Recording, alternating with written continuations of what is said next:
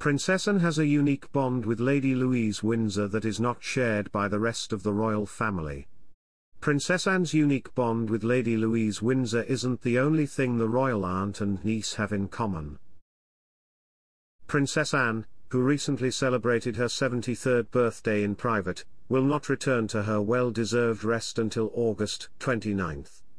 She could spend some holidays with King Charles and Queen Camilla at Balmoral Palace, and it is thought that other members of the royal family could do the same, possibly including her niece Lady Louise. Welcome to Royal Pancakes. Please don't forget to subscribe and click the notifications bell, so you don't miss any updates about the British royal family. Although they don't spend much time together, Princess Anne and Lady Louise Windsor share a unique bond that they don't share with anyone else in the royal family. Although she is usually known only as Princess Anne or Princess Royal, she was christened by her longer full name, Anne Elizabeth Louise. She and Lady Louise Windsor are the only members of the royal family whose first or second name is Louise.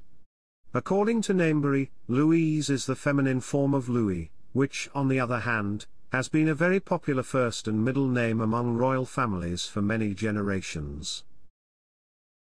It supposedly means famous warrior, a powerful name and a very flattering choice for both Princess Anne and Lady Louise. Many other royal women have other names, as do their more distant relatives, such as Queen Alexandra and Queen Mary. With that in mind, Princess Anne may be given the middle name Louise in honor of another royal princess named Louise. Princess Louise is the sister of King George V and great-aunt of Queen Elizabeth. It is also possible that Louise was chosen after Prince Philip's great-grandmother, Princess Louise of Hesse-Kassel. Lady Louise Windsor may also be partially named after her closest relative, Princess Anne. Besides the bond of name they share, there is another connection between the two. Princess Anne and Lady Louise Windsor faced a sea of change when Princess Eugenie's second son was born earlier this year.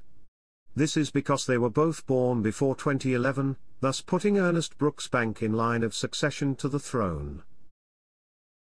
The Succession to the Throne Act 2013 changed the law so that female royals born after 2011 would no longer be passed over for their brothers.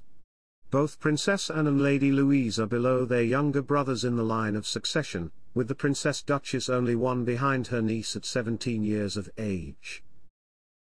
However, she was an excellent and loyal royal woman, and understandably has a lot of trust and respect for King Charles. Unlike her aunt and parents, Lady Louise does not have to be a full-time royal mistress herself, but is currently preparing to start her second year of a degree in English literature at the University of St. Petersburg. Andrews. Princess Anne was the first British royal to go to school, so perhaps she's very impressed to see her niece continue her education.